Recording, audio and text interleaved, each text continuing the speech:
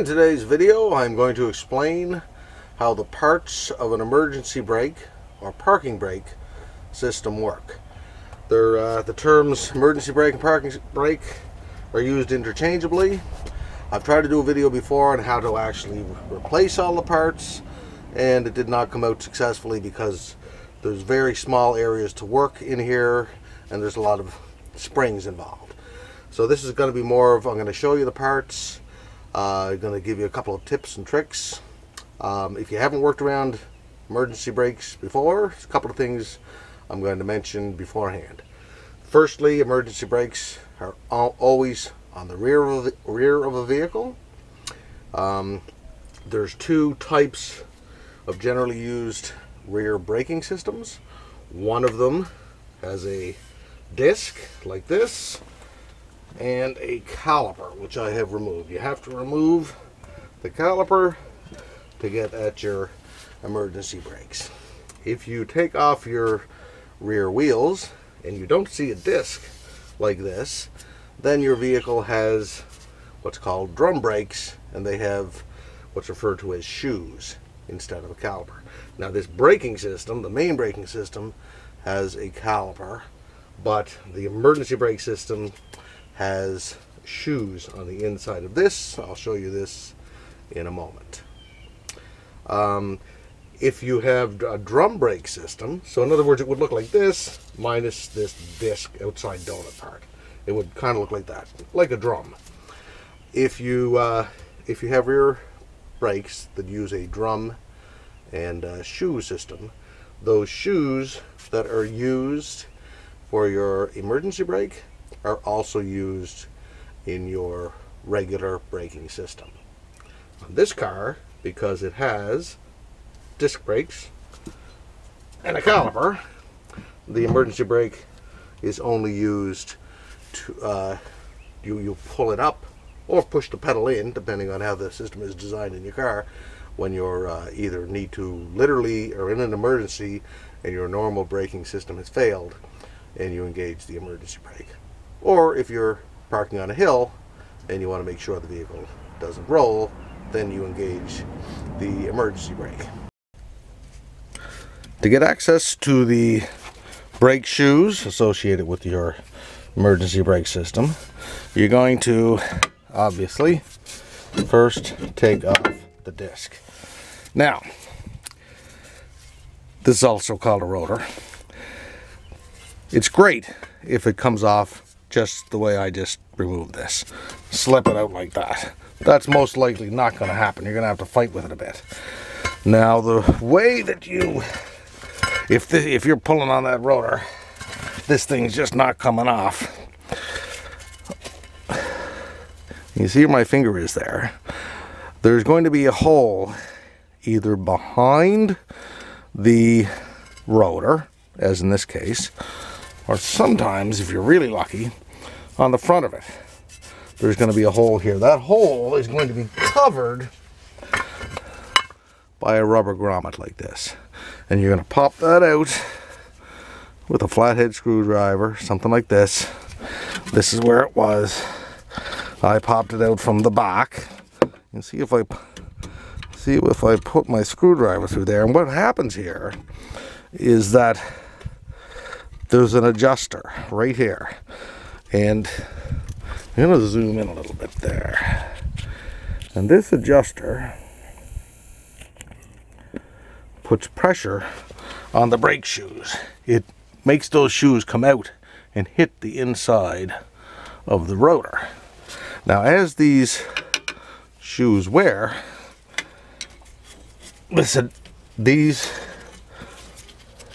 will pop out, and they can wear a groove inside your, well, we'll say the brake drum here, because if you had either way, whether you have rotors or brake drums, those pads will wear themselves in here, and they'll actually be stuck inside here if your brake shoes have worn to that point. These are the brake shoes, by the way. I'll zoom out a little bit here. That's the top shoe. That's the bottom shoe. That's what stops the vehicle or keeps it in place. As I say, when you apply the emergency brake or the brake, if it's just a drum brake system, and these come out and hit the inside. But just to go back to how you would release these, you put your screwdriver through here like this, and this is a real hateful part of this job. You can turn, see that? I'm hoping this comes through. See this? As I turn that with my screwdriver, and this is a real crappy job. Because even here when I have easy access, you see it's kind of hard to turn. But as I turn that, it will either make the adjuster expand or contract. Obviously you want it to contract, you want it to get smaller, and that will take the pressure off of these pads. Now, what I had to do, because the old guy I bought this car from had left his emergency brake on one time and those pads wore right into it, I really couldn't get it off. And that, as you can see, is a real miserable place to be working back here. So I took the bar and I just came on all this. I didn't care because I knew, due to the fact that he had left the emergency brake on, that all of these parts were going to be all worn out anyway, which they were. So I didn't care. I just used and that is an option. That is an option. Take a bar like this. Ideally, you're going to be able to release your adjuster by turning it the way I just showed there. And I'm just gonna turn this so it'll show up. Now you see if I turn this a lot, and looking at it from the top, like if you look at it from this direction, you can see that that is getting shorter and shorter. And if this was stuck, moving that wheel counterclockwise is going to let the brake shoes come in and release it. This is our hub and bearing assembly. A lot of times, part of the procedure, if you're looking this up on how to do this, will recommend taking this out. I get lots of videos on bearings and such, and I've done a lot of emergency brake jobs replacing the shoes and such, and I have never taken a wheel bearing off to do it. I will go through all sorts of very tedious work, because as you can see, there are small parts in here, and it is tough, and you got to be patient. And sometimes you might want to go get away from it if you're doing it, but you can do this in this particular vehicle and others I've done. But it's up to yourself. I just want to mention before I forget, it is an option. If you just can't get all these pieces fit together, and you're trying to put your hold down clip on and they're popping out of place, you can remove your hub and bearing assembly, and then you'll have more work. I personally have always managed to do it. Otherwise, it's just, I don't really want to get into that for something like changing emergency brake shoes. One thing I want to tell you before I forget, this is called an actuator. There's going to be something like this that is going to hook onto a cable back here. See this cable? And when you either push your emergency brake pedal down, or if your vehicle has a handle and you pull it up, this cable is going to pull on this actuator. Here's our new actuator. I ordered extras, as I say, because of the fact that it slowed down my job. So now what happens here is you're going to have something similar to this. And what happens with this one, here's the one that's in place, and you can see, I'm hoping, that in this groove and on that groove, the brake shoe, I'll move my camera down there, where my finger is there. So the brake shoe has slots in it that fit into the slots on the actuator. The cable back here, the emergency brake cable, comes through here, and you hook it onto something that will, as I say, they can look different, but it'll be something like this. And as the cable is pulled, notice in the bottom of the actuator, see how that expands it out? That puts pressure on the two shoes, and it will force the shoes to go out like that. So you might have a bit of a time, if your actuator is old and crappy and rusted up and seized like this one, releasing it from the actuator. But it can be done. You gotta take your cable out like this. I'm just gonna show you this one here.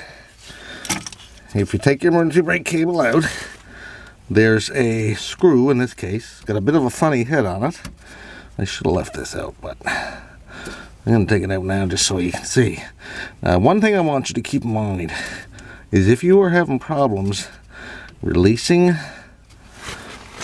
the cable from the actuator, see, they're kind of famous for having a slightly different head that's got a hex on it. They'd use a hex socket.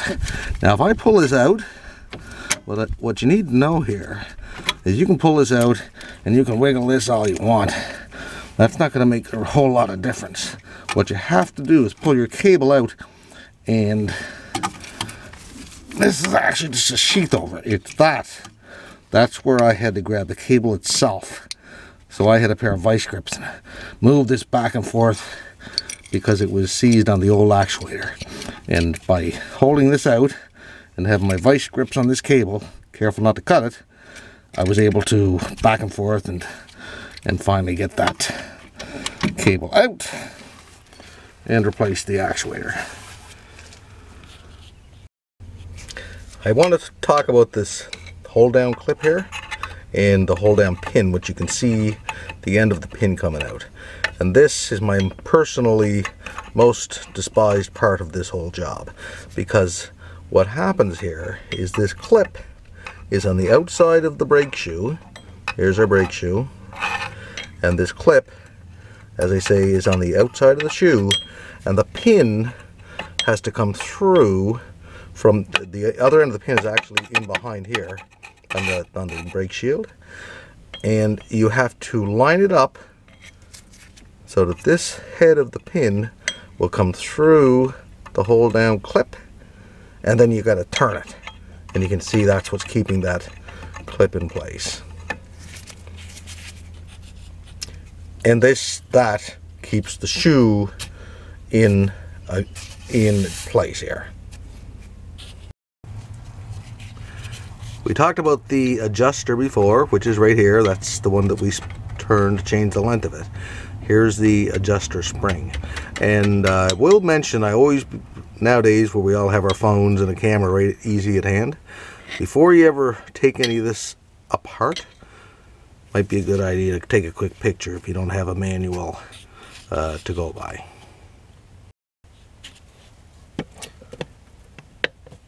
Right next to our actuator is our return spring, and you can see here by my end of my screwdriver there's a hole in the brake shoe at that point, and there's a hole in the lower brake shoe where the other end of that spring hooks.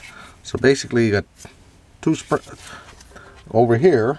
You've got the oops, I'm blocking that with my camera, I think.